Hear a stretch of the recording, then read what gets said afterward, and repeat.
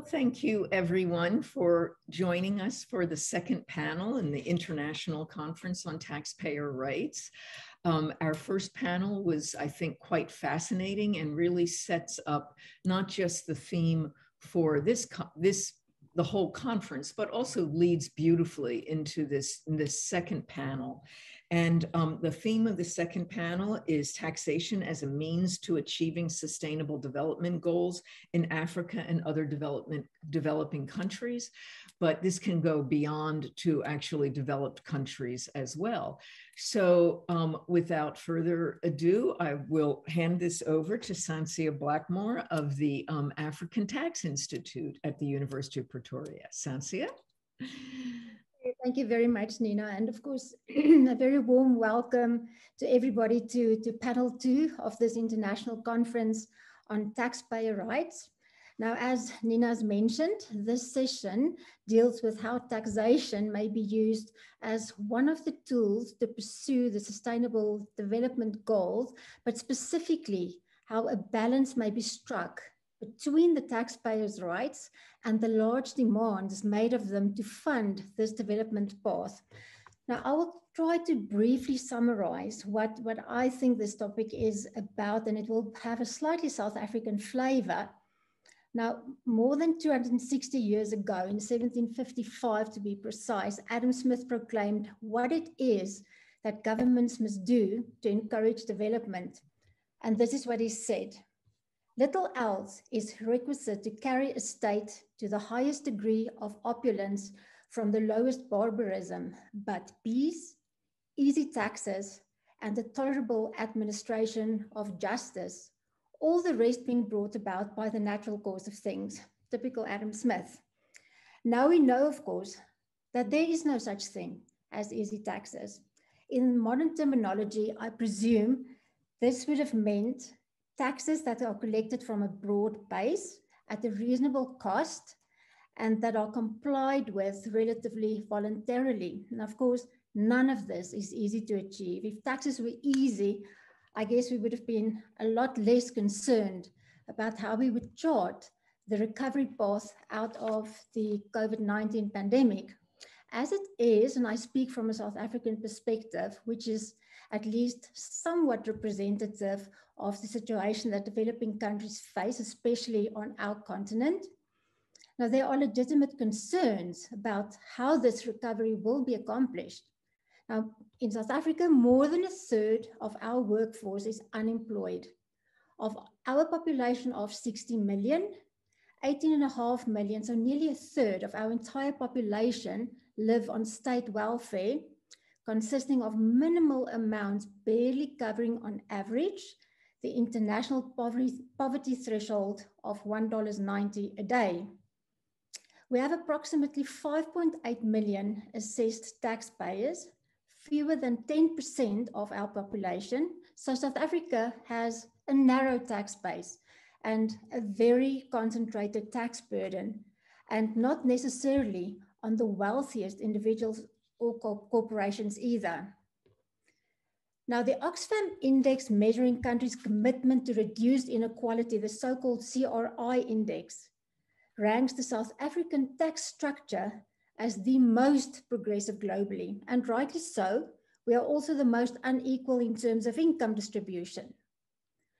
The trouble is that in that same Oxfam index, the pillar measuring progressivity in service delivery, that is on the expenditure side, ranks South Africa much lower at about 44.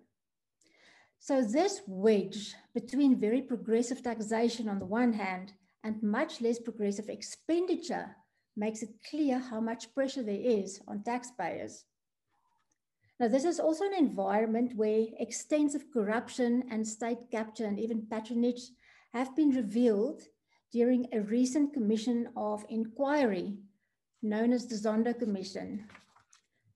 The Zondo report is not finished yet, but it's not difficult to predict that the oral testimony revealing such massive diversion of taxpayer money may not bode well for tax morale and compliance. Now, speaking more broadly, I think it's safe to say that relationships between states and citizens have become increasingly problematic over the past 18 to 20 months.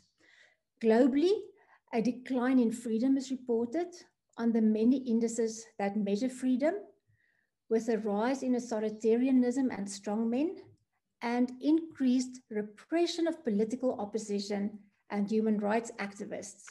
So the boundaries of freedoms and civic rights have closed in on the citizenry of many countries.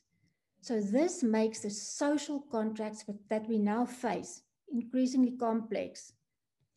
And the fiscal contract, of course, is at the center of this storm as the tax bases shrink and there's rising public obligations in the form of social security and health expenditure specifically, and this is all tightening the pressure on taxpayers.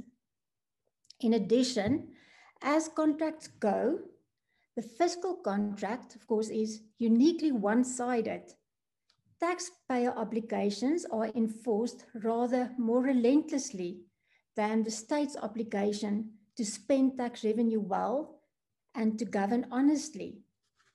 So taxpayer rights do not include opting out. There is no withholding right if governments renege on their obligations vis-a-vis the citizenry. So precluding a tax revolt, taxpayers must then resort to the ballot to renegotiate the fiscal contract. This, however, may prove inadequate to enforce accountability where taxpayers carrying the brunt of the tax burden constitute less than 10% of the total population or 14.5% of the voting population, as is the case in South Africa. And so, frustrated at the ballot box, they may threaten tax revolts instead, and this naturally does not serve development objectives.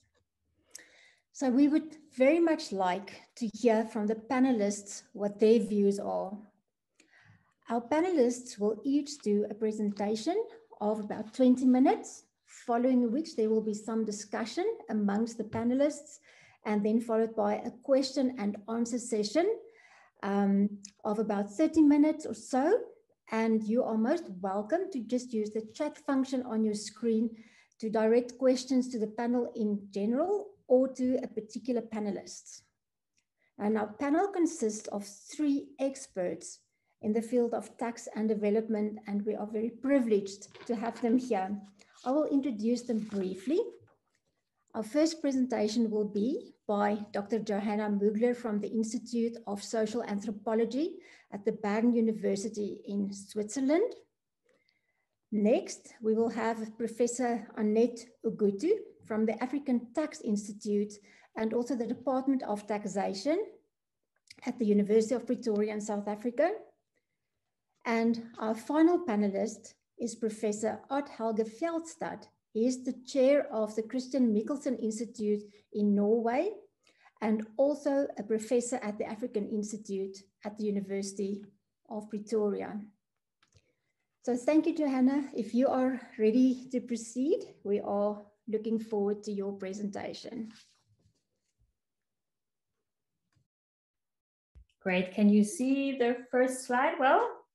Okay, then I apologize that there's so much sun on me. It was supposed to be a very rainy day in Zurich, but right now the sun, as you can see, is shining. So I hope that it's not disturbing. As Sansia already mentioned, this this panel wants to explore how taxation can play a significant role in achieving many of the Sustainable Development Goals and the importance of taxpayer rights in engaging taxpayers as part of this effort. This is a very big question and a question I cannot answer. The people in the audience and also my co-panelists can answer that question probably much better. I'm an anthropologist, interested in taxation very much and international norms, but anthropologists wouldn't ask that question, not because it's not a good question, but because my discipline asks different kind of questions. And I think that's why Nina Olsen invited me to participate in this panel, and I'm very pleased to be here. In my presentation, I want to share 4 thoughts, what an anthropological perspective onto taxation, sustainable development goals, and taxpayer rights looks like, and by doing that, hopefully contribute to the debate of the panel. Yeah, anthropologists wouldn't ask that question firstly because the discipline has only more recently been interested in taxation. Only very recently, one can say over the last 10 years maybe, that there is something like an anthropology of taxation. Indirectly, the discipline, however, has been very much interested in taxation for a long time, because especially economic anthropologists have been interested in matters of distribution since the beginning of the discipline, and have been asking questions such as, how do people share, with whom do they share, what and when, and then for what reasons do they share? Putting the question in this way doesn't assume that one needs to find resources to finance development and to generate innovation, economic growth, jobs, and therefore revenue, which then can be distributed. Anthropologists such as Tanja Lee, for example, argues that this assumption is false, because that moment of distribution never comes. Such a approach focuses on rights versus means.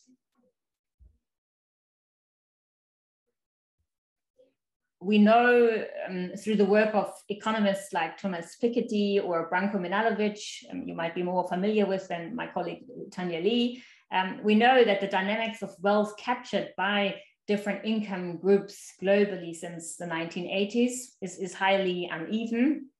I could have shown you their famous elephant curve, but I thought this image, although it's come from a different time and it's overly it's gender and colorblind, it's still a good illustration of this dynamic of how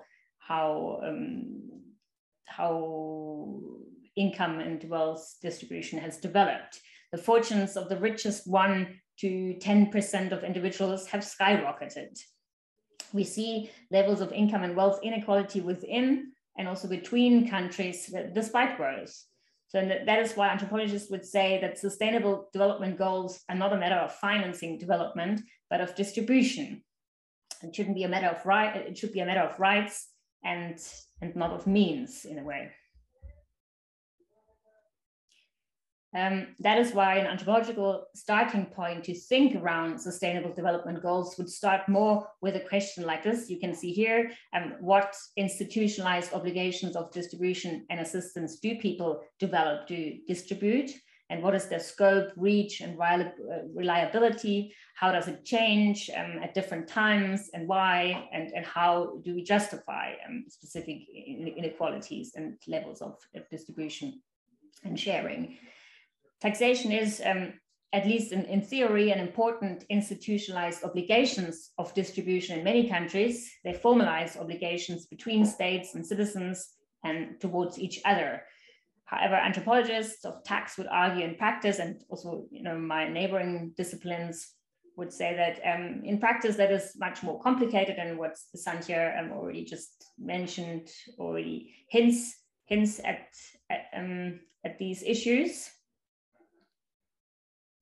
I just want to share, some thoughts of what my colleagues, they would argue.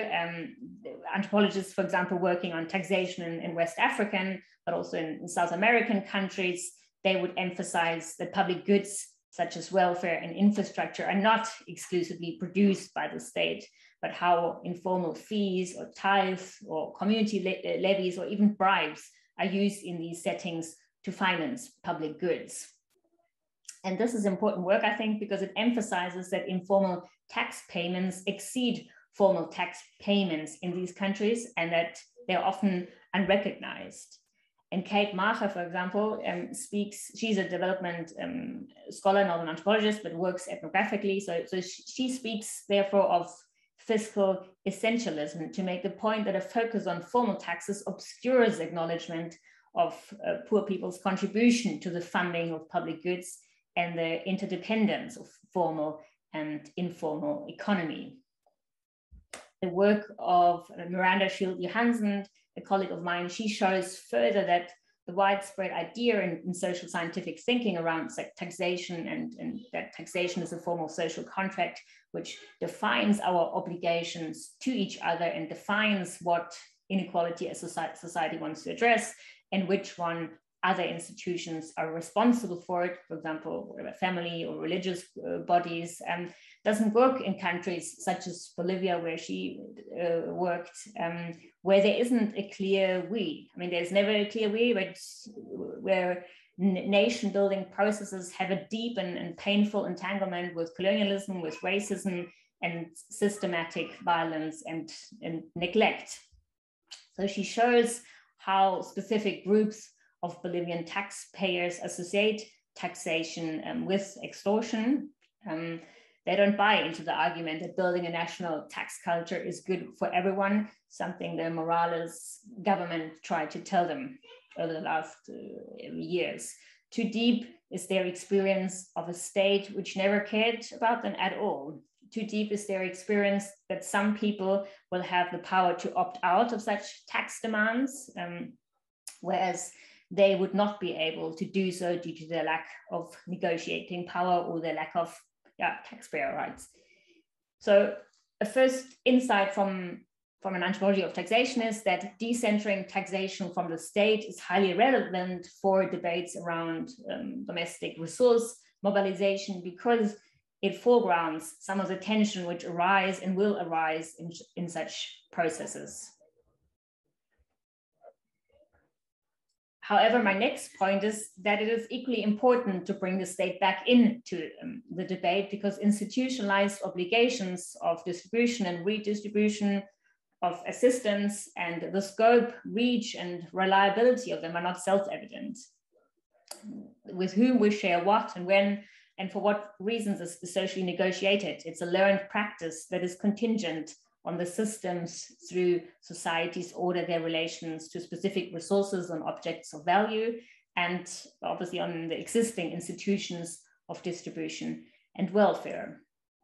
So while I agree with my colleagues that it's important to highlight the history of taxation in all countries, but specifically in countries with such a recent violent relation to taxation, my work emphasizes that it doesn't mean it cannot be different. What tax law is and does changes and is always a socially negotiated process. Tax laws have, I would say, the potential for structural changes. I think that's why we're also here in this panel. They can act as a leveling mechanisms, and different ideals are, however, obviously connected with tax policies at different times.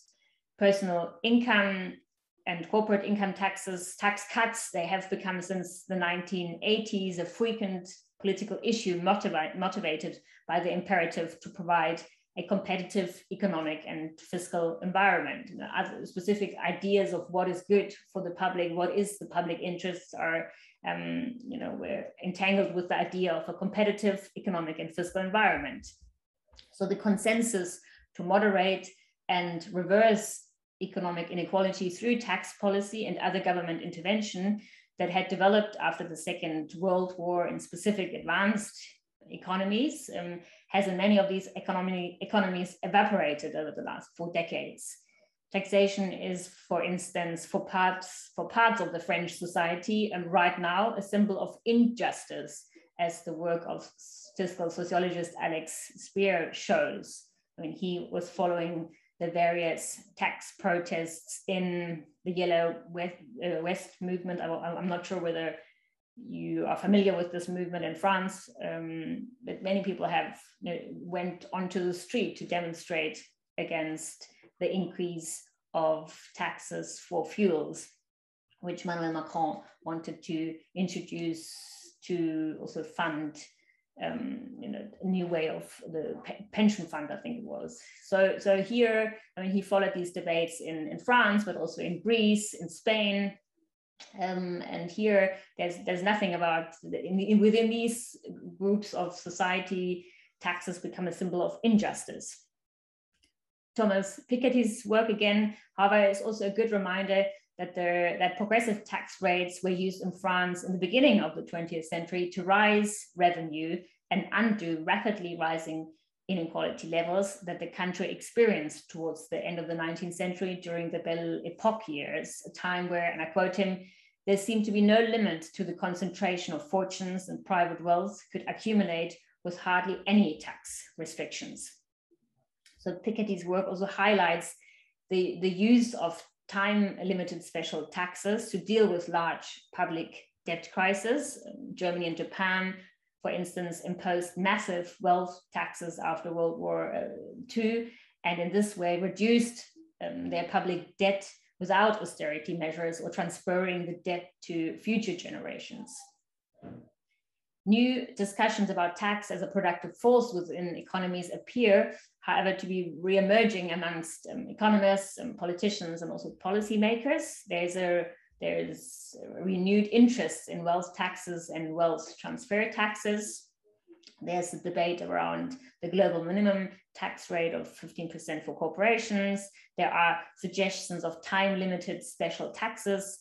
In August 2020, for instance, the chief economic advisor of the Swiss COVID-19 task force suggested introducing a 5-year tax on profits for companies that the task force proposal refers to as corona winners or COVID winners, to deal with the accumulated public debts due to coronavirus emergency measures. So taking a historicizing perspective on tax law doesn't make these new proposals feel outrageous anymore, as their critics often suggest they are. It makes us aware that what is a legitimate demand is, and when it comes to distribution, and what isn't, and who decides that, what is outrageous and what isn't, is a relative and contextual question.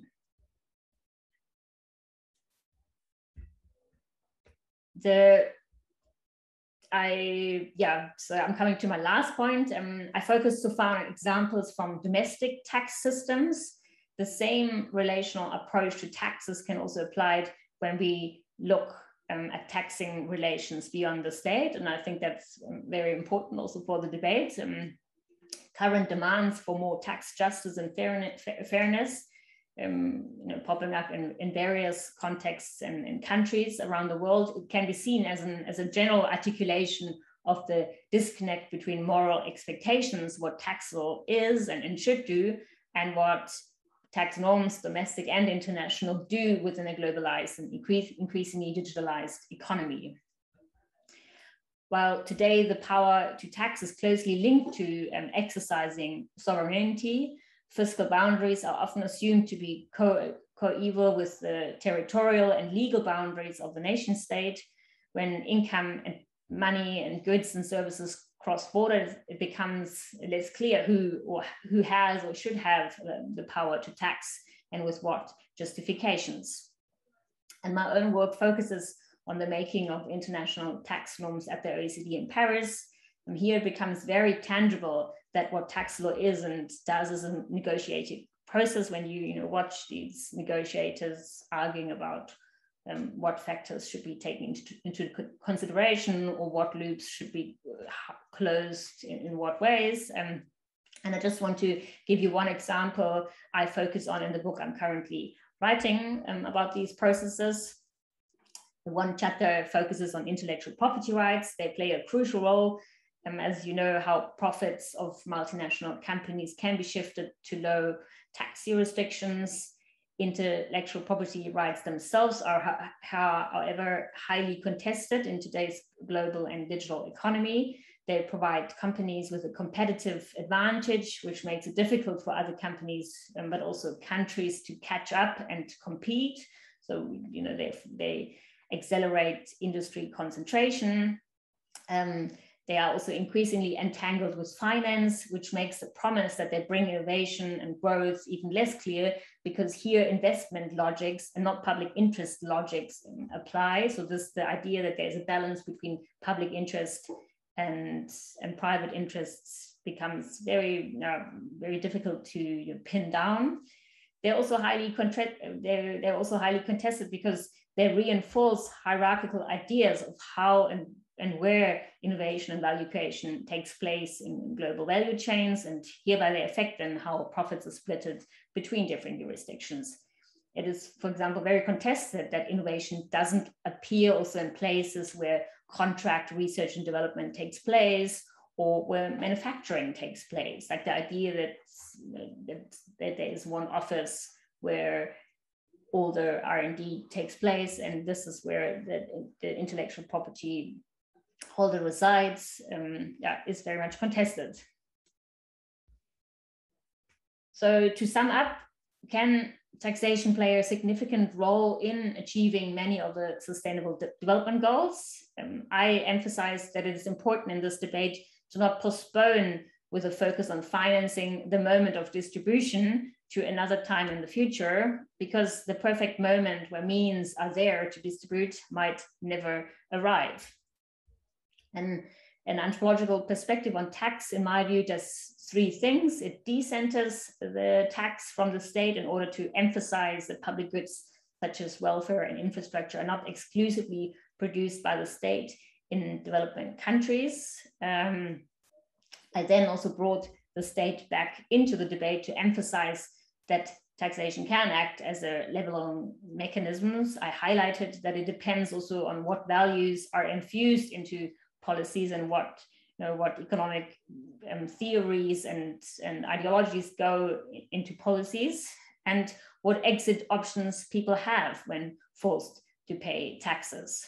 One shouldn't give taxes up too quickly as something unfeasible, even in settings which have a painful history with taxation, state, and nation building, and a history which isn't even acknowledged yet by many international and domestic actors.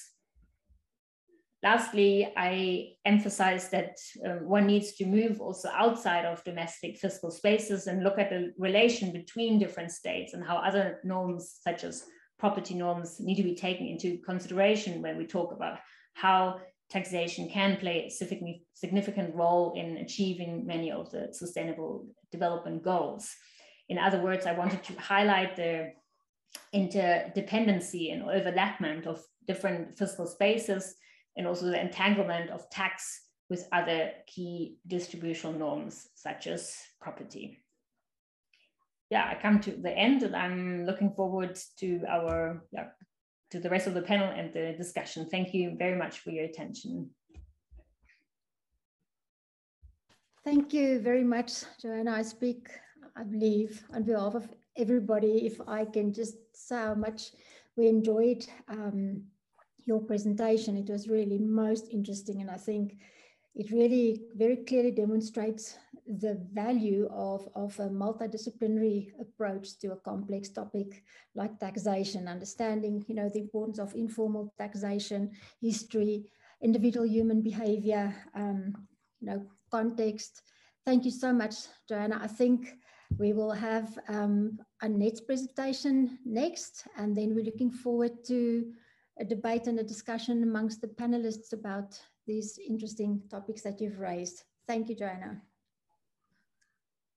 Annette, so over to you if you're ready. Thank you, Sansia. As you can see on the slides, my presentation will focus on taxation as a means of achieving the sustainable development goals in Africa, and obviously this will reach out to other developing countries. I'll now start with a few introductory remarks. States need funds to fulfill their main objective, even as the first panel said, and that objective is to ensure the welfare of citizens by providing public goods and services, financing the labor force, and promoting economic development. So I was saying that state needs funds to fulfill their main objective, which is to ensure the welfare of citizens by providing public goods and services and financing the labor force, and also promoting economic development. Obviously, through these funds, states can ensure the protection of the universal human rights, such as the rights to life, liberty, and security, the right to work, the right to a standard of living, which includes food, clothing, housing, and medical care, and also necessary social services. So taxes are considered the most sustainable way of financing economic development. However, the ability of African countries to generate funds through taxes has not been easy due to various internal and external factors. The internal factors are a direct result of poor governance systems evidenced by poor public investments and corruption. In addition, there are poor legal and administrative systems evidenced by underdeveloped laws, law enforcement of tax laws, and low administrative capacity, which impacts on effective tax collection. Addressing these internal challenges in Africa is perhaps the low-lying fruit in realizing revenue gains much quickly. The external factors include inappropriate and externally imposed economic and fiscal policies that have failed to transform African countries, causing systematic challenges which require major shifts in fiscal policies before meaningful impact on revenue can be witnessed. African tax systems have historically been influenced by outside actors, such as colonial interests and interests of foreign aid donors, as well as institutions such as the World Bank, the IMF, such institutions. Nevertheless, African countries view taxation as central to their structural transformation as it can address social and economic challenges such as poverty, inequality, low employment levels, which are the focus of the UN Sustainable Development Goals. So the background to the Sustainable Development Goals is that they evolved back from 2000, when the UN issued the Millennium Development Goals to achieve sustainable, equitable growth and poverty reduction. These were subsequently changed to the Sustainable Development Goals that were agreed upon at the UN Summit in September 2015 and adopted as part of the UN's 2030 Agenda for Development. The Sustainable Goals comprise 17 interconnected goals that address global challenges related to human development to achieve a better, more sustainable future for everyone. These include poverty, hunger, health, education, gender inequality, climate change, environmental degradation, prosperity, fair labor, peace, as well as the development of institutions and partnerships necessary to see real progress in these areas. In 2017, the UN developed a review mechanism for the implementation of the 2030 Agenda for Sustainable Development, which entails a framework of indicators and statistical data to monitor progress, inform policy, and ensure accountability of all stakeholders. In May 2019, the UN issued a Sustainable Development Goals report, which reviewed progress after 4 years of implementation of the 2030 Agenda for Sustainable Development. Let's move to the next slide, please. Achieving these goals is of ultimate importance to every state. African leaders have come to realize that external sources like foreign aid will not be sufficient to meet sustainable development goals and to sustain progress beyond the 2030 target date. This is articulated in the African Union Agenda 2063 and was affirmed in the Common African Position on the Post-2015 Development Agenda and the Addis Ababa Action Agenda, in which African countries place domestic revenue mobilization at the center of establishing an enabling framework to ensure the successful achievement of the Sustainable Development Goals. In South Africa, the National Development Plan, Vision for 2030, which was issued in 2011, guides the implementation of the Sustainable Development Goals as it sets the country's overall economic policy, strategy and policy to eliminate poverty and reduce inequality by 2030. You'll be pleased to know that the University of Pretoria, in conjunction with the Department of Science and Technology, hosts a Sustainable Development Goals Hub, which is housed at the Albert Lituri Center for Responsible Leadership in the Department of Business Management. This hub is a member of the UN Sustainable Solutions Network. Now we have to consider the role of taxes in achieving sustainable development goals. And this was highlighted in the first Global Conference on Taxation and Sustainable Development, which was organized by the Platform for Collaboration on Tax in 2018. And I'm going to consider some of those factors. Next slide, please. Taxes generate funds to support the achieving of the Sustainable Development Goals. They play a fundamental role in raising resources for government to deliver essential public services. Research indicates that at least 15% of GDP in revenue is necessary to finance these Sustainable Development Goals. But in almost 30 of the 75 poorest countries, many of which are in Africa, tax revenues are below this 15% threshold. Developing countries require a large amount of revenues to fund resources for ending poverty, that is SDG 1, as you see on the slide, hunger and malnutrition, SDG 2, to ensure quality education, good health and well-being, clean water and sanitation, clean and affordable energy, infrastructure, reduced inequalities, and strong institutions. Taxation is also key to promote economic growth and equitable distribution of public resources. It's also important in relation to gender equality, that is SDG 5, decent work and economic growth, as well as sustainable cities and communities, responsible consumption and production, climate action, life below water, life on land, and the partnerships for the achievement of these goals. Next slide, please. Taxation can also ensure equity, which is instrumental in achieving the Sustainable Development Goals. Tax equity entails developing tax laws that are fair and impartial, imposing equal tax burden on taxpayers with equal income, and by making those burdens commensurate with the ability of the taxpayers to pay. This is in line with SDG 10 on reducing inequalities. Equity is impacted on when some taxpayers get involved in tax evasion and tax avoidance practices. Tax evasion, as a result of illicit financial flows, is considered the single most impactful stumbling block to domestic revenue mobilization in Africa, and is estimated between $50 billion and $80 billion per annum. And in some cases, the revenue lost exceeds the level of aid received by developing countries. Addressing illicit financial flows by high net worth individuals requires great cooperation and exchange of information by the international community. And this is in line with SDG 17, which deals with partnerships for development.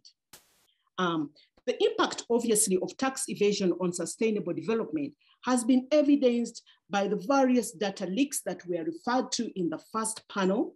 For example, the 2016 Panama Papers, the 2017 Paradise Papers, and now most recently, last week through this week, we are dealing with the Paradise Papers, which are exposing millions of financial documents of wealthy individuals and state leaders, including those in Africa, who hide their riches in secret tax haven jurisdictions, and the resultant tax evasion and avoidance accounts for a big fraction of revenue loss in developing countries, which would have been essential in ensuring that we have revenue recovery after the COVID-19 financial crisis.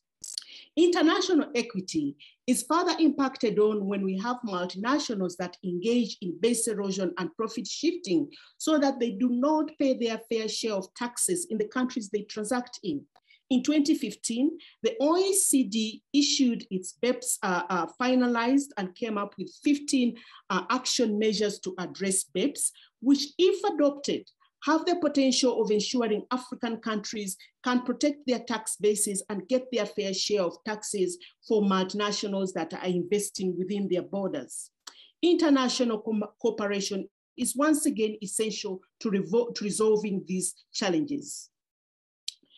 The international community has since been working together to ensure that they come up with new rules that will ensure equitable taxation of the digital economy, and a statement on the agreed proposals to tax the digital economy was issued on 1 July 2021, and hopefully the OECD thinks that final rules may be crafted actually by the end of this October.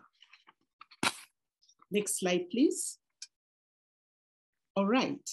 Taxes also influence people's behaviors and choices, which has got implications for the environment and health outcomes which impact on sustainable development. Taxes can impact on environmental protection.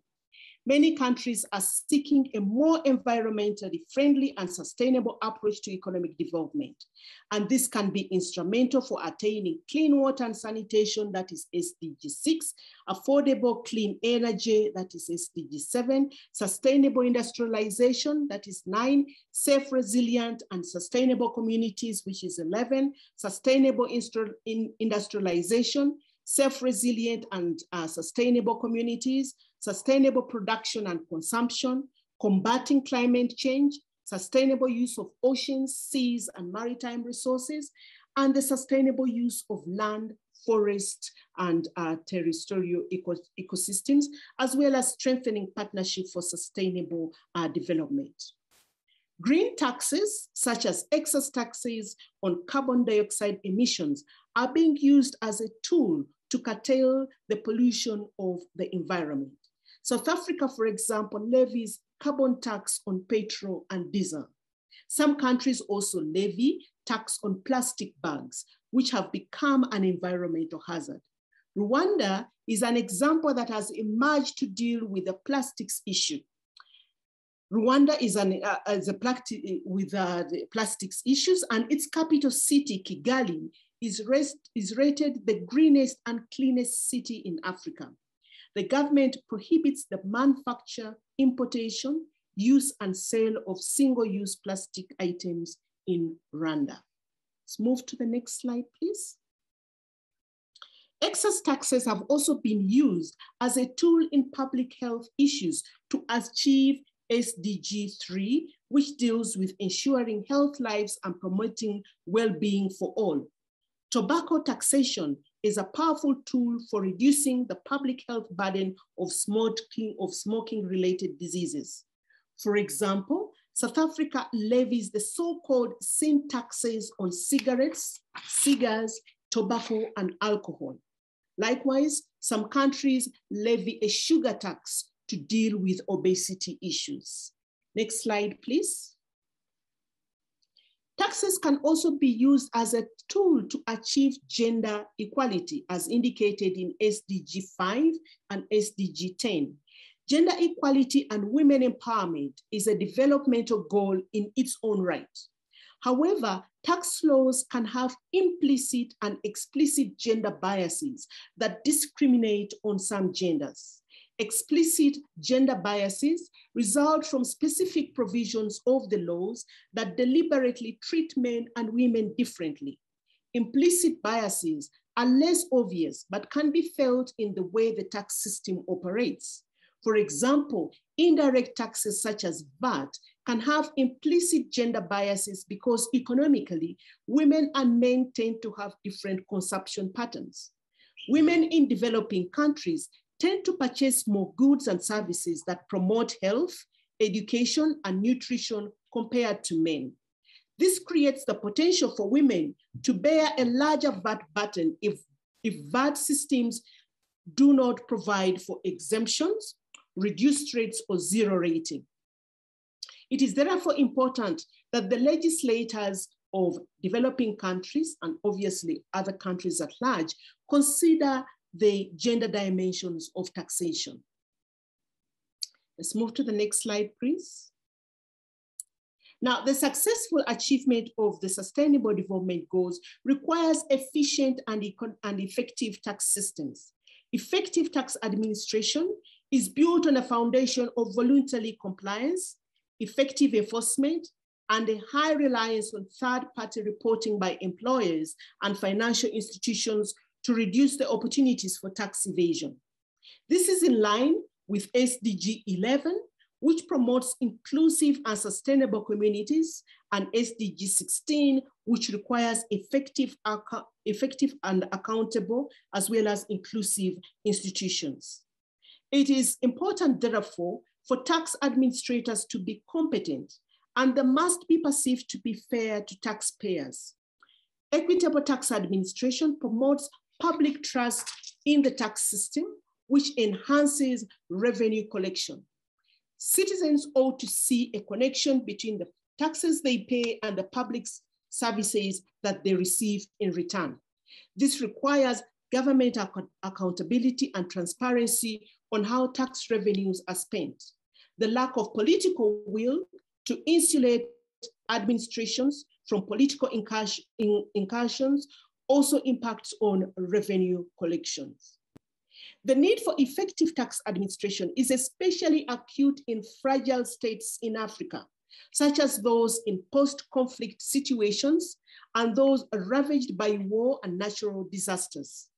Since economic development cannot be attained without revenue, fragile states are often the farthest from achieving the Sustainable Development Goals, especially those that relate to education, health, nutrition. And so it's important that we have some research going on how these fragile states can urgently build self-sustaining tax systems. Next slide, please. And that will be the last one. As I conclude, over the last few years, there have been tax reforms in various African countries which range from overhauling outdated tax administrations, simplifying tax codes, adopting cooperative tax compliance programs to promote better tax compliance, improving public finance management, and strengthening tax administration capacity.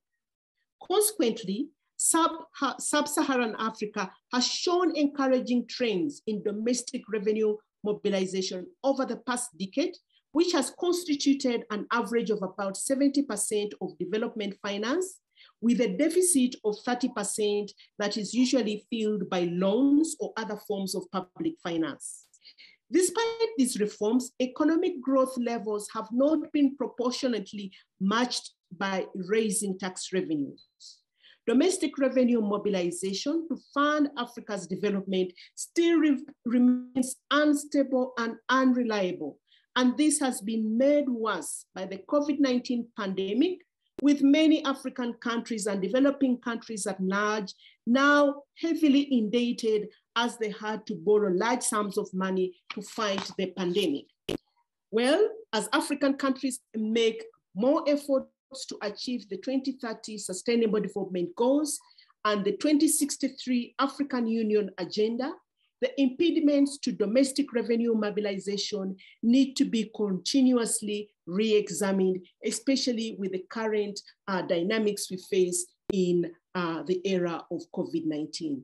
Thank you so much for your attention. Thank you very much, Annet, for such a concise and such a solid exposition of the fundamental role that taxation has in development, and with the emphasis on Africa and specifically, of course, the relief of poverty in all of its different dimensions as they are reflected in the 17 SDGs. Particularly interesting, of course, is the what you've emphasized, the pervasive and deleterious impact of illicit financial flows, as Asha has also mentioned in the previous panel. That remains very concerning, particularly in the face, of course, of the continued and persistent difficulty that these countries have with domestic revenue mobilization. So thank you very much for that, Annet. Odd, I think we are ready to proceed with your presentation. If that's good for you, then thank you so much. Thank you so much, Sansia. I will start by revisiting the standard arguments for strengthening tax systems in relation to the Sustainable Development Goals. Three main arguments. So it's, of course, firstly, raising revenue. It is about raising revenue to finance governmental expenditures. But it is more than that. It is related to that taxation may also support increased spending in social sectors like health and education. And third, taxation can be a catalyst for improved governance and state building. And just to revisit those arguments behind the links between taxation and state building, this is quite intuitive set of arguments, but very oversimplified. First, governments, they have a stronger incentives to promote economic growth when they are dependent on taxes and therefore on the prosperity of taxpayers. So there's a mutual interest in principle here between the government and citizens or taxpayers in this respect. In principle, I say, practice may differ substantially. The second argument is that dependency on taxes requires states to develop a bureaucratic apparatus for tax collection. And that development of an effective tax administration may also contribute to general improvements in the public administration, for instance, through digitalization, etc. And the third argument is that fiscal bargaining and negotiation between the state and citizens over taxes is central to the development of a social fiscal contract. Again, oversimplified, and as Sansia also mentioned in her introduction, the social fiscal contract or the social contract in general seems to be under threat in many countries. But now let me go through each of these arguments or points in sequence. First, raising revenue to finance governmental expenditure. Well, development aid is not enough to fill the finance gap and the scale of sustainable development ambitions. One cannot, developing countries and particular countries in sub-Saharan Africa cannot rely on foreign aid. The 0.7% official development assistance to GDP target has been agreed by the OECD DAC members since the 1970s, but only 4 of the 29 OECD DAC member countries now contribute above this target. It's the Scandinavian countries, Denmark, Norway, Sweden, and then Luxembourg. So greater domestic resource mobilization is seen as a way to reduce the gap between the ambitions of the SDGs and available development finance. And African governments in general, of course, there are exceptions, in particular the fragile states and the states in conflict, but in general, have African governments become very focused on the revenues they collect themselves. And today, taxation is the major revenue source for many African countries. Actually, by 2014, the average tax revenues in Africa were more than double the average aid revenues in percent of GDP. The fragile and conflict-ridden states in the Sahel and the Horn of Africa is a different picture. And here, this graph shows that actually in 1996, the tax to GDP ratio was the same as the aid to GDP ratio in sub-Saharan Africa. In 2014, tax to GDP contributed twice as much revenues on average to African countries than aid. So it's important to notify that actually taxation is a major revenue source for the majority of sub-Saharan African countries. And it is also worth mentioning that compared to some other regions in the world, for instance, South Asia with Bangladesh, Sri Lanka, and Pakistan, for instance, and the Middle East, Africa is actually doing relatively well when it comes to tax collection. The second point, increased taxation may support increased spending in social sectors. Well, of course, taxation is of little use. The key issue is that the impact of taxation depends on how revenues are allocated and used. And there are a number of studies which find positive correlation between tax revenues from non-resource sector. That means sectors which are not from the natural resources. They actually spend more on health, education, and social protection. And a study from USAID 2016 estimates that a 10% increase in the non-resource taxes leads to a 17% increase in health expenditure in low-income countries. And the social sectors also tend to benefit more from additional taxation than sectors like defense and agriculture. Revenues from natural resources, minerals, oil, gas, do not have this effect on the composition of public goods and services. Here are some graphs illustrating this. These are from the World Development Indicators, and it just shows the correlation between tax to GDP from non-resource sources and spending on health, education, and social protection. All positive correlation. We are not talking about causality here, but correlations. Third point, taxation can be a catalyst for improved governance and state building. Well, that depends on how taxes are implemented and who are actually paying the taxes. But if taxation is undertaken in a way that promotes greater responsiveness and accountability, alongside improvements in the state's institutional capacity, then tax reform can become a catalyst for broader improvements in government performance. And here are some studies using different indicators here, which finds that there are positive correlations between tax in percentage of GDP and control of corruption, voice and accountability, government effectiveness, political stability. These are global figures. And a number of studies also find that bad governance are also linked often to governments which are not dependent on taxing their citizens. Bad governance is often correlated with limited state reliance on revenues from taxation of its citizens and business. And non-revenues, in particular oil and minerals, they tend to leave regimes freer to make whatever expenditures they wish without they're having to be concerned about the likely reactions of citizens. And rentier states, they have limited incentives to build up institutions to collect and administer tax or to extend the reach of the government to poorer, more remote regions. I worked a lot in Angola, highly dependent on oil revenues.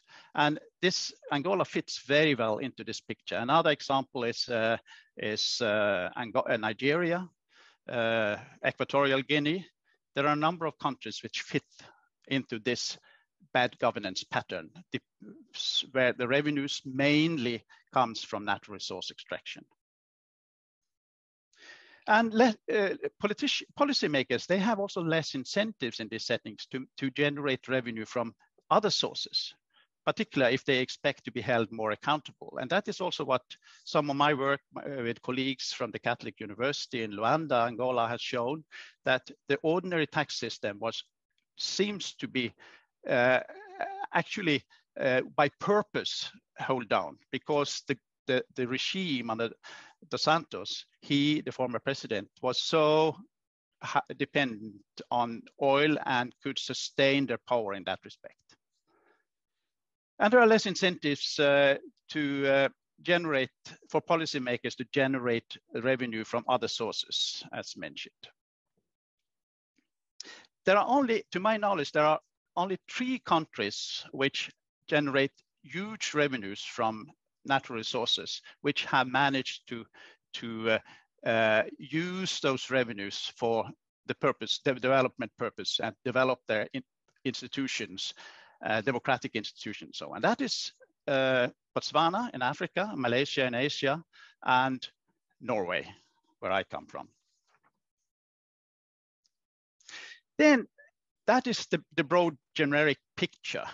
The COVID-19 pandemic has had huge impacts on the tax regimes, on state-citizen relations in most countries, and particularly so in the poor African countries. For poor countries which already face significant underfunding on their SDGs, the pandemic has both increased the need for more revenue and made its domestic resource mobilization more difficult. I'll come back to that. Tax to GDP ratios in many sub-Saharan African countries are below 15%, which is a ratio which frequently have been mentioned as a minimum requirement for reaching the SDGs. Some countries like Somalia has a tax to GDP ratio around 2%, Uganda 12%, Tanzania 13%. So there's a big challenge already before the pandemic that countries were not able to would not be able to reach their SDGs through own sources. The IMF in 2019, but also in earlier studies, argued that increasing the tax to GDP ratio by 5 percentage points by 2030 is a reasonable aspiration for poor countries. I disagree severely. I agree that collecting more revenues is possible, but IMF's position was unrealistic before the pandemic and even more so. If you look at the revenue trends based on data from governments across Africa, we see that the annual revenue to GDP growth in many countries in sub-Saharan Africa increased by a modest 0.1 to 0.2% of the period 1987 to 2018. So over the coming 10-year period from now, if they manage 0.1 to 0.2% per year, then they would increase the tax to GDP ratios of maybe with 1 to 2%. So for Tanzania, it would imply it will still be below 15%. For Somalia, maybe 3% if there are not dramatic changes. So more realistic projections are required to when one is also planning for how to finance the SDGs. In my view, future increases in revenues will require gradual improvements in taxing a range of sources. Annet mentioned excises, which is important in some countries. There is also a need for fewer tax exemptions and subsidies, and corruption is still a big challenge, which should be also addressed in many countries. But there are no big bang solutions. And when it comes to redistribution through the domestic tax system, it is quite unrealistic in poor countries with revenue to GDP ratios below 15%. And if you look at the tax system in many African countries, they are actually quite progressive. South Africa was mentioned by Sansia in her introduction, but this also applies to many of the low-income countries, poorer countries.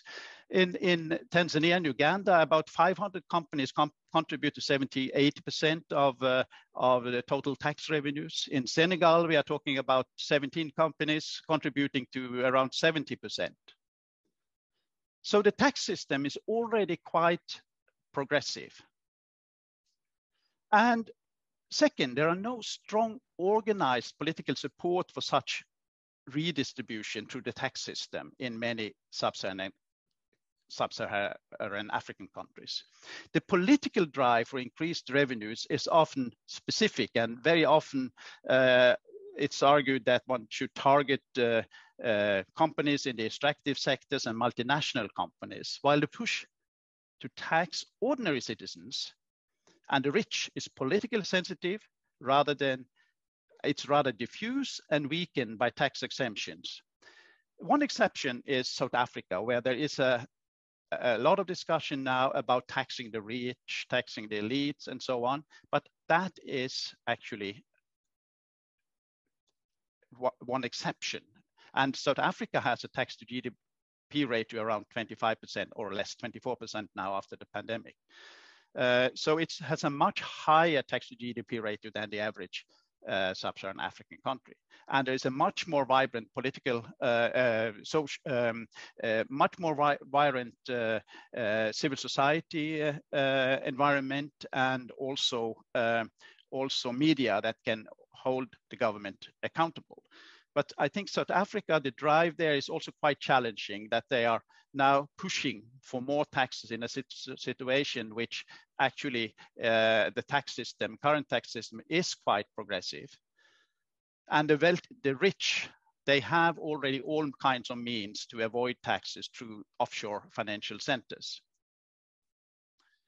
So the barrier to broader public engagement for domestic resource revenue mobilization remains substantial in many countries.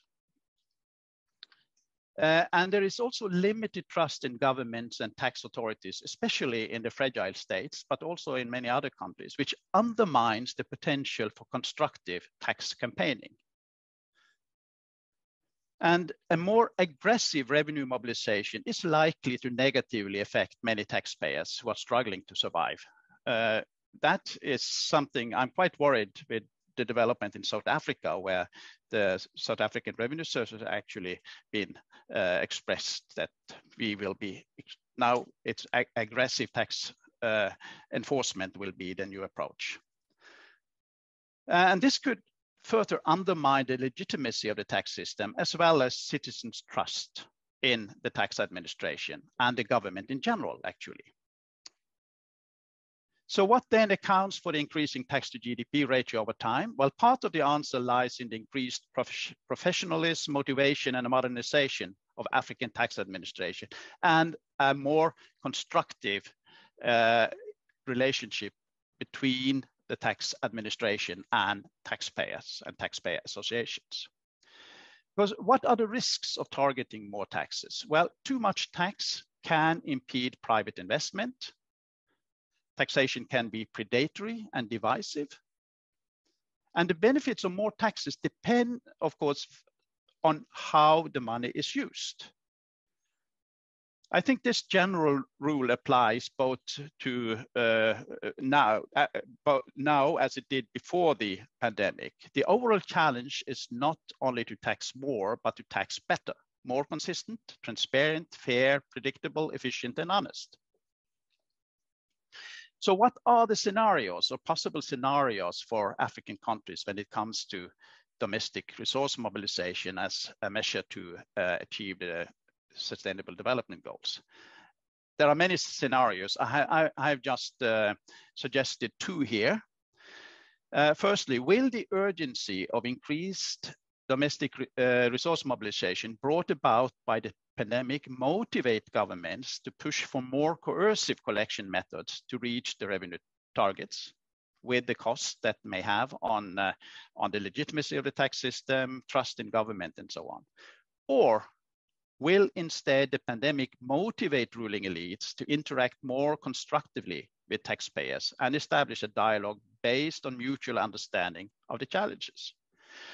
It remains to be seen which scenario is most realistic, and probably there will be huge differences between how African countries approach the new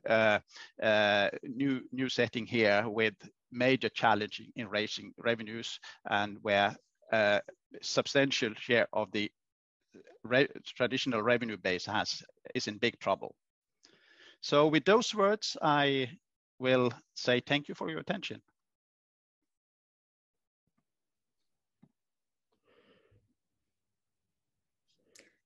Thank you, Odd, for an excellent presentation, sharing with us the wealth of the insights and experience of your many years of work in taxation and development. And I must say the realism that your practical experience working in the sub-Saharan African countries brings is invaluable, if somewhat sobering, particularly in this recovery phase after the pandemic.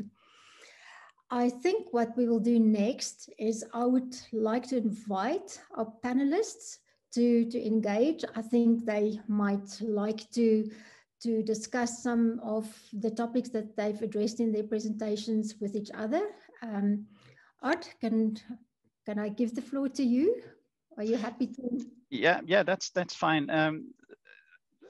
I find both presentations, Annette's and Johanna's, very exciting, and they were very different. While Johanna focused to some extent on the informal taxes and the impacts of the informal tax system on a broad range of citizens, and often the poor.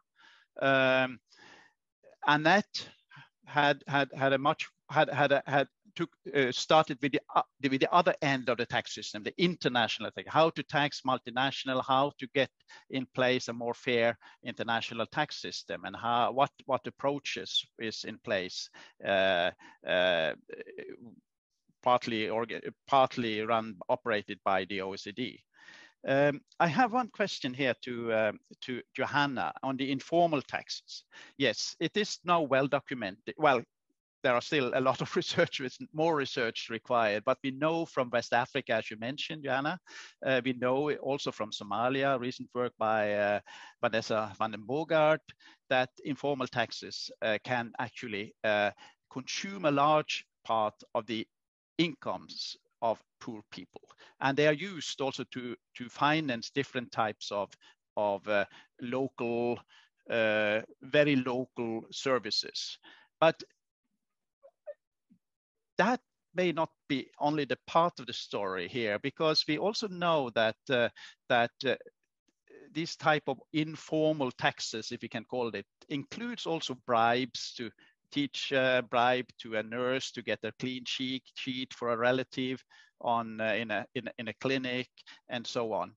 So these informal, I have to some extent a problem with the concept, but let us use it.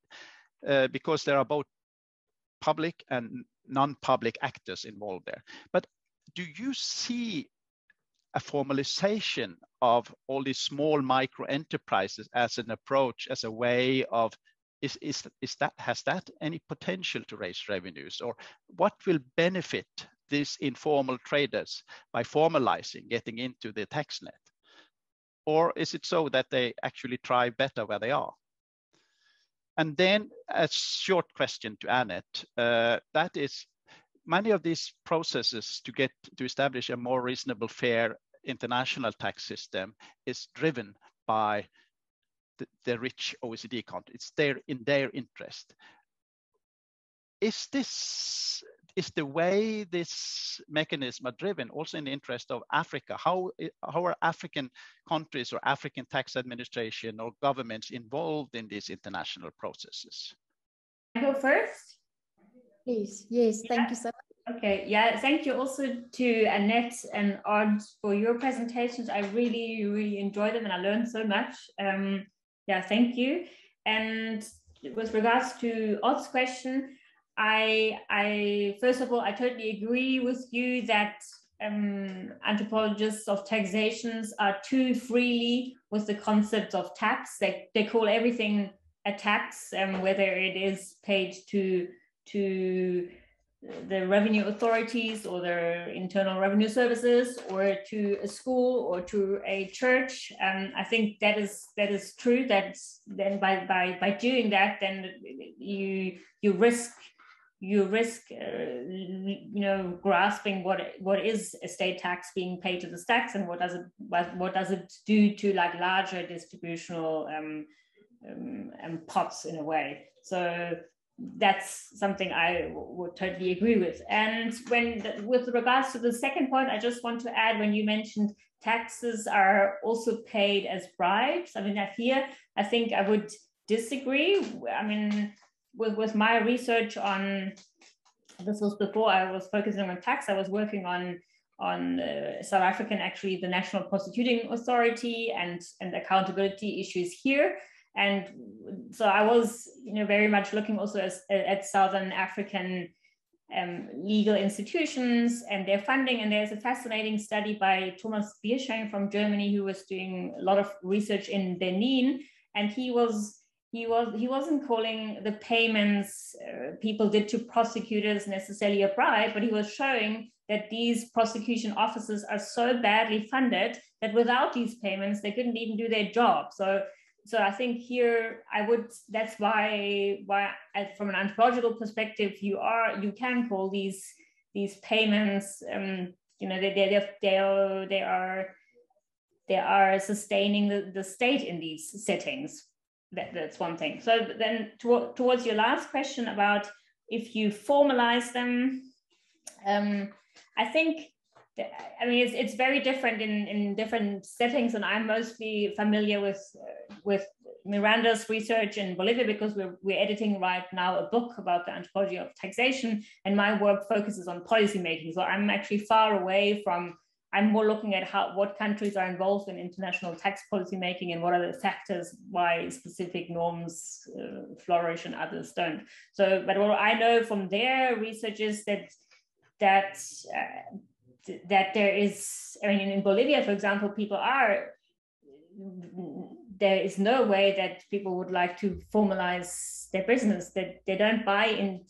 They would rather their future is they want to be independent of the state. They want to have maybe they want to be left alone. So there's no, while they still have maybe, I always press them, these colleagues also to say, aren't there any hopes in the state? And so there are hopes in like larger distributive systems, because these systems are not, they sound maybe that they can be reliable, but they are very uncertain, and it's not that one has like a perfect infrastructure and a reliable social security network through these informal payments. This is a different story. But in these contexts, I don't see any near future that this is very attractive to formalize their businesses, and especially for the reasons you mentioned also in your own research. In Bolivia, these small time traders, they could see that the mayor of the company, the mayor of the town would use the official funds or the money which is coming through revenues from, I think it's the extractive industry in Bolivia, how it is abused and squandered. So there's no hope, I think, right now, at least.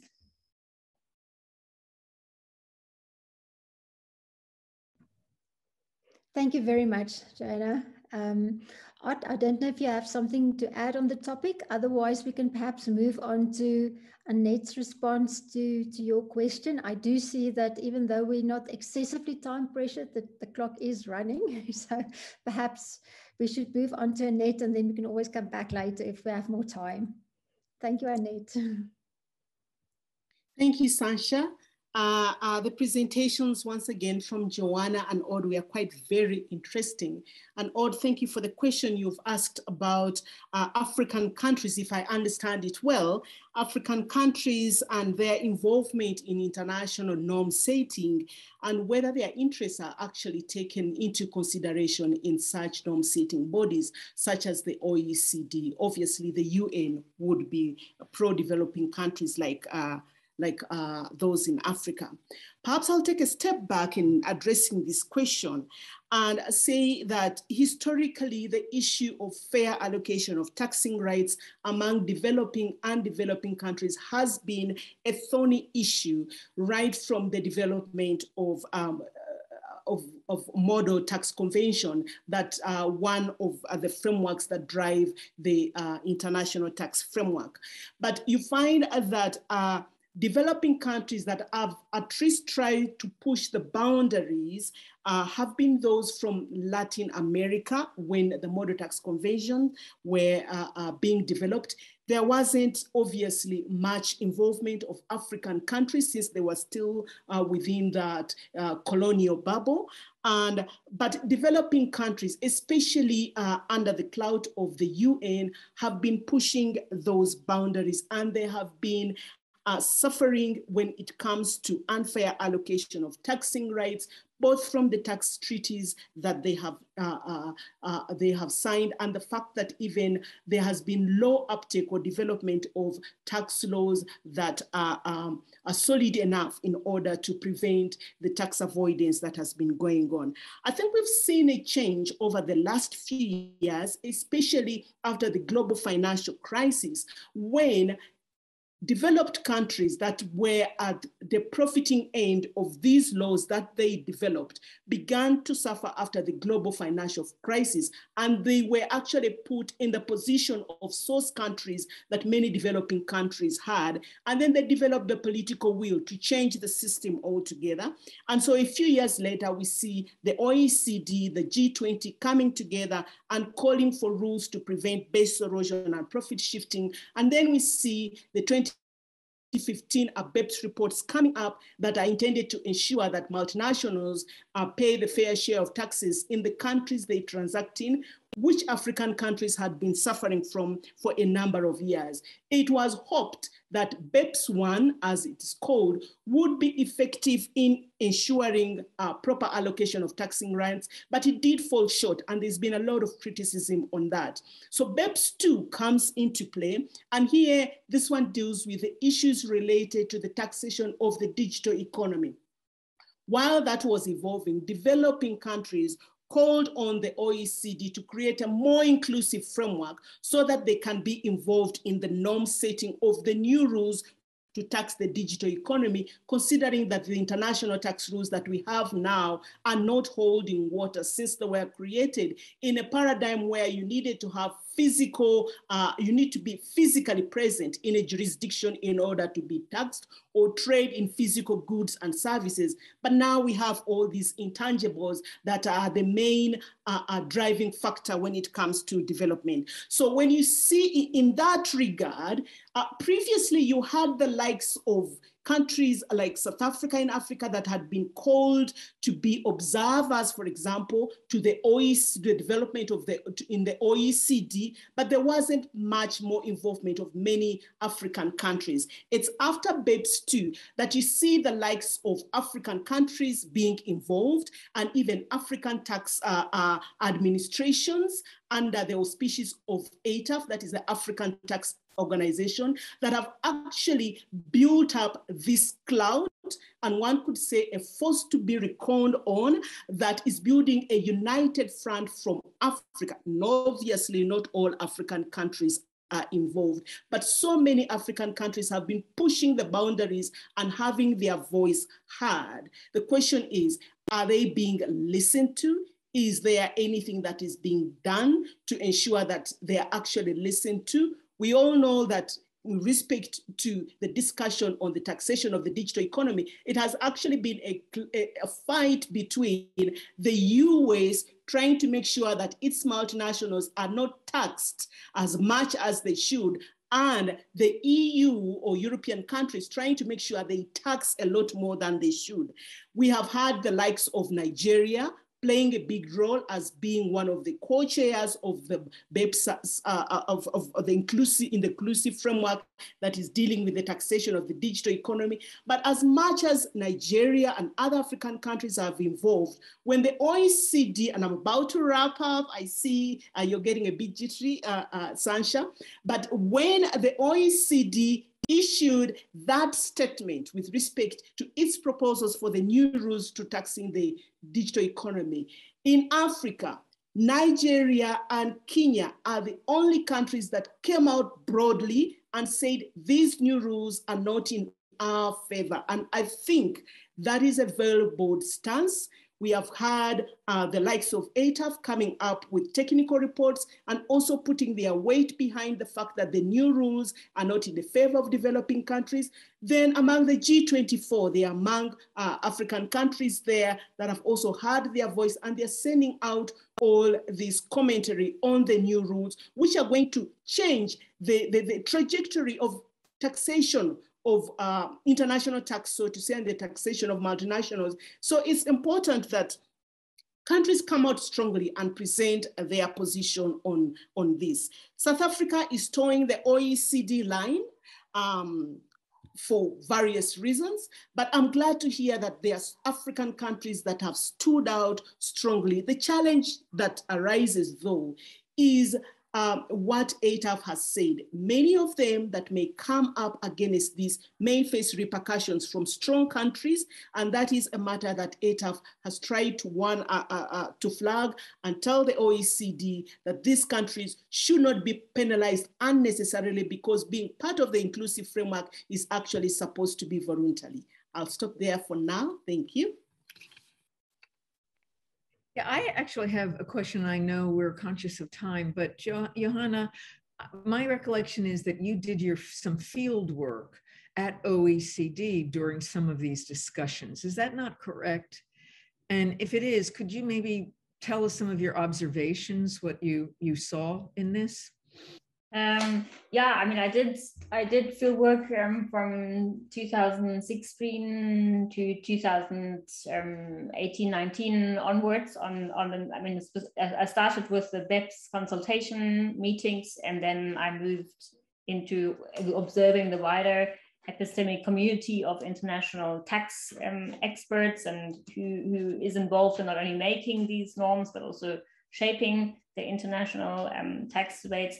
And what I was, yeah, I mean, in my work, I kind of look at the structural privileges certain actors have in being involved in the debate. And I mean, I was also observing, you know, from when I started the research, I was also, you know, fascinated what international means in that area, and how the past dependencies of countries who were able, with their own, you know, very sophisticated tax laws, are able to shape these debates much better than countries which just don't have such a large body of, you know, very sophisticated tax law. And I thought, Annet, it was. I mean, I also thought this is like very important that many countries are involved in it and can be voiced.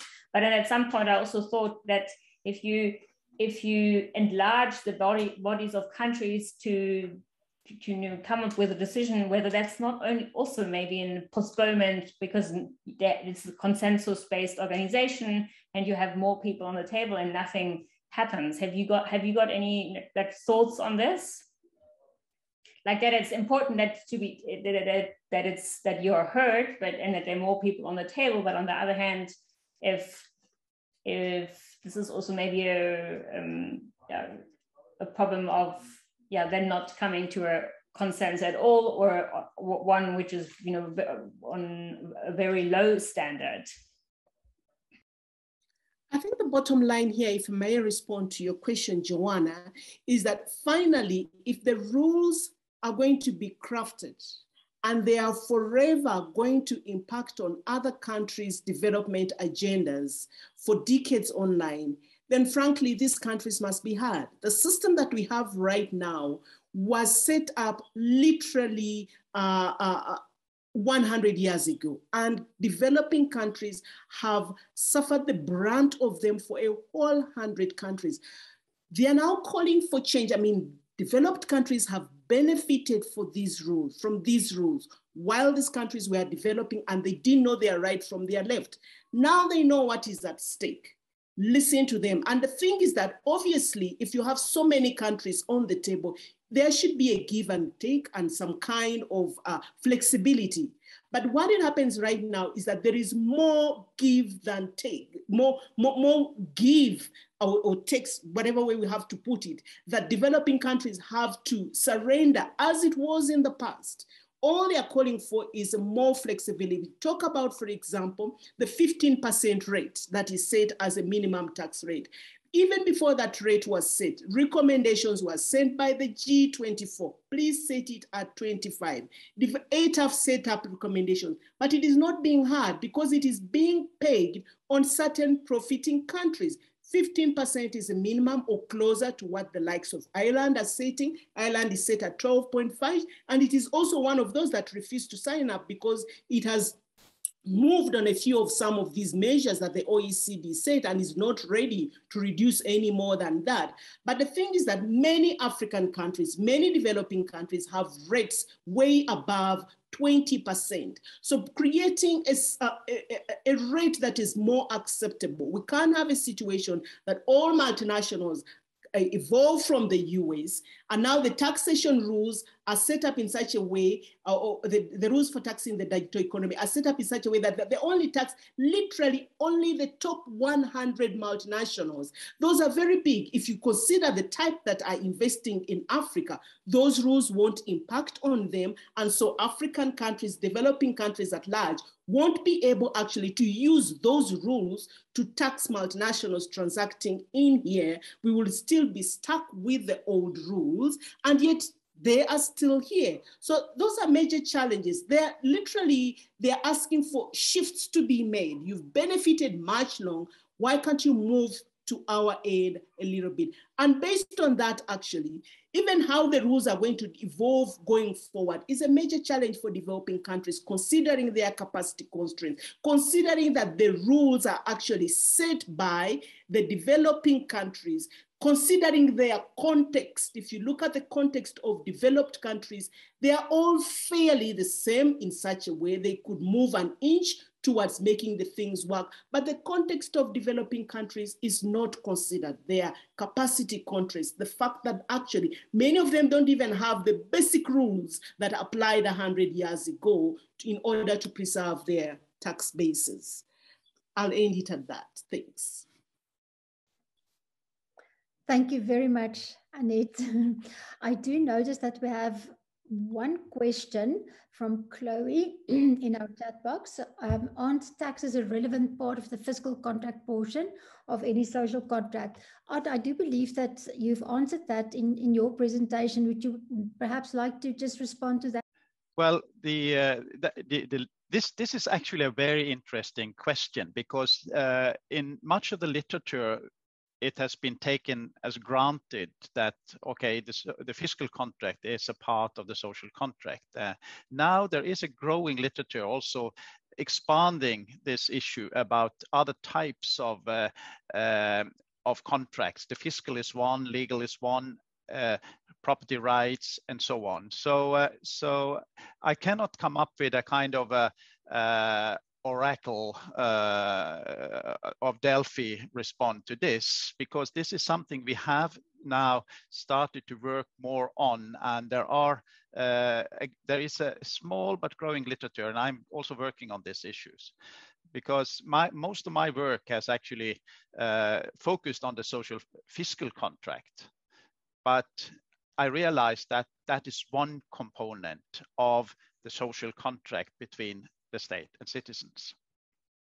If you can have it would be very interesting to follow up these issues with you if you are particularly interested in that, because this is a really exciting area of research now. Thank you very much for that, Odd.